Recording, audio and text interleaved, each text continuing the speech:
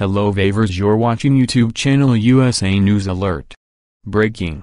Clarence Thomas rebukes fellow Supreme Court judges over key military case. In a rare move, Clarence Thomas ripped his fellow Supreme Court judges for refusing to hear a case that could have helped many veterans.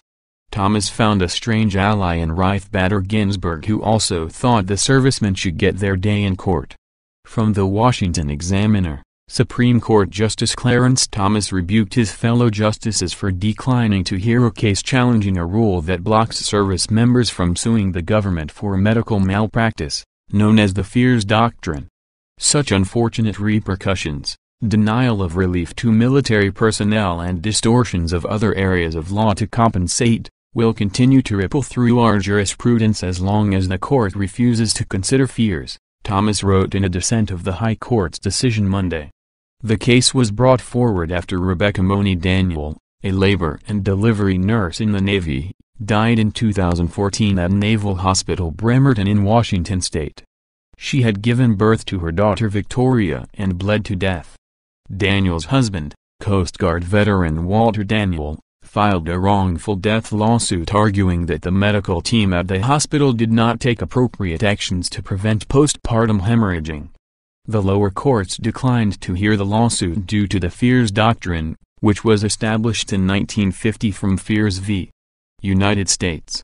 The Supreme Court at that time determined the government could not be held responsible for injuries to members of the armed forces arising from activities incident to military service.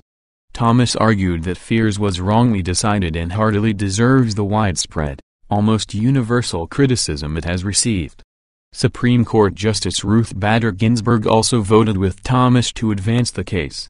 Walter Daniel, who filed a petition last year for the Supreme Court to hear his case, said the decision fails to protect others from experiencing the same fate as his late wife. Sadly, the justice system remains closed to our family, our colleagues and the families who commit their lives to military service, he said in a statement. Victoria and I won't have the opportunity to learn what led to Money's death, and to ensure others don't experience the same tragedy. From Stars and Stripes, the case was on behalf of Rebecca Money Daniel, 33, who bled to death after giving birth to a baby girl, Victoria. The so-called Fears Doctrine bars the Daniels and other service members from seeking such legal recourse.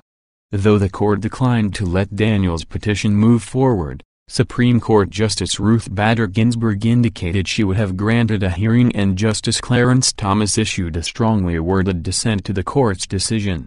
Thomas wrote members of the military will continue to face obstacles to seek government compensation if they are injured while they serve.